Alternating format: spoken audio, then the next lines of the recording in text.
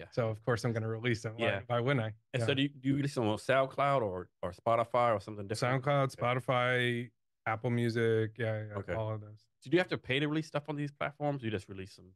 Ah, so good that you asked.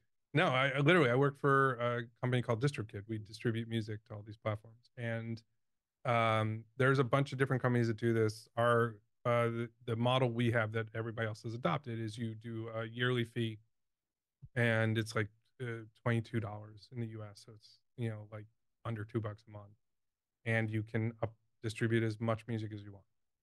And like suppose this random band comes to you.